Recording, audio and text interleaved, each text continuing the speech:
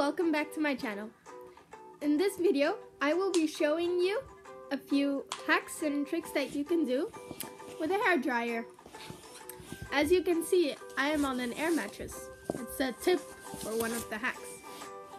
You might have noticed that I changed my username to Miss DIY Girl. I wanted to change it back to crafting and cooking, but apparently YouTube has this rule where you can only change your name 3 times within 90 days. So I would like to know if you think I should keep the Miss DIY Girl or put it back to crafting and cooking. Also, if you have any suggestions for what my username should be, then please tell me. Comment it down below, comments on Instagram, send me a Snapchat, or just tell me in person. Subscribe to all of my social media. I will put my usernames in the description box below. Like, comment, and share this video, and subscribe to my channel. Without further ado, let's get started.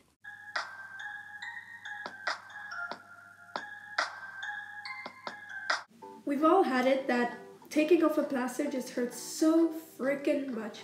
So usually we leave it. Don't do that. Just take your hairdryer, put it on a warm heat, and blow some air on it.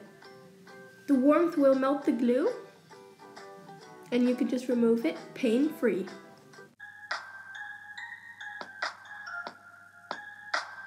This next hack is to help you blow up an air mattress. All you'll need is your hairdryer, a bottle, and some scissors. Start by cutting the label off your bottle. Preferably a 500 milliliter bottle, but I didn't have that, so I just had a 1 liter bottle. Cut it where you can see that I'm cutting it now, so you can cut the top off.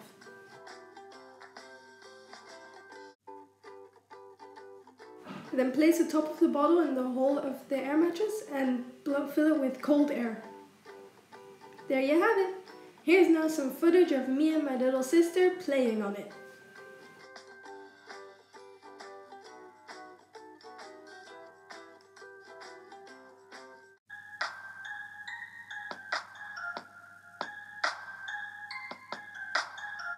Say you're about to write an important letter.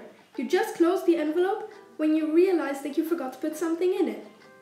Don't panic. Just use your hairdryer, put it on a high heat, and melt the glue that's on the seam of the envelope. Add what you missed into the envelope and close it up again.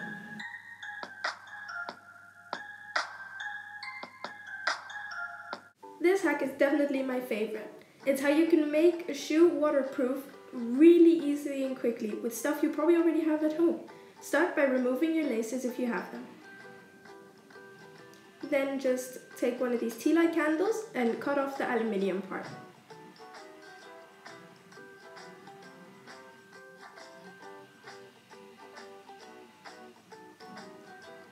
Then stuff your shoe with newspaper or toilet paper or kitchen roll or something.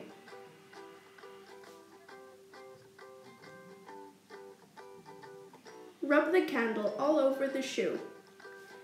I have black shoes so you can see the white marks, but on other colored shoes you would probably not see this. If you don't, just don't worry about that.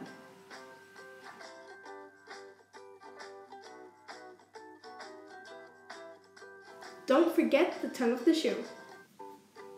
Then just take your hairdryer and blow hot air on it. As you see, the wax will melt, so you can't see it anymore.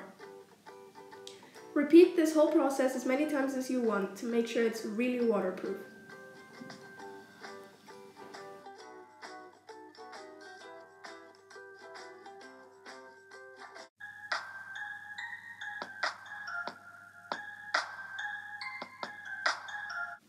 Say you're on holiday. You arrive in a lovely room with your sister just sitting on the bed.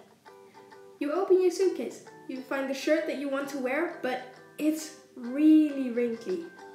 You don't want to wear it like that. So you search everywhere for an iron. But all you find is a hairdryer. Just put your wrinkled shirt on a hanger. Here's a quick bonus hack. If you have slippery clothes hangers, just take elastics or rubber bands or something, wrap them around your finger, and then shove them onto the hanger and spread it out. There's another way to do it, which is probably easier, just tying it onto the clothes hanger immediately. Anyway, do that 4 times and then you have a non-slip hanger. Continuing, hang your shirt onto the hanger and then hang the hanger onto something else. Then take a spray bottle, I'm just using this old one, and then spray it all over your shirt. And take your hairdryer, put it on a high heat and put air onto it. Tug on your shirt while you're doing this so you kind of pull out the wrinkles. As you can see, the wrinkles are clearly less, and I have an iron shirt.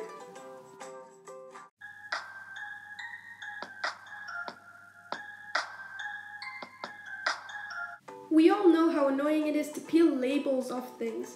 They just tear and it's awful.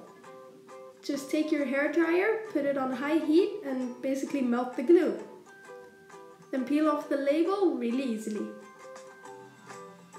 Remove the leftover glue with some hot water, soap and a scraping or scrubbing tool.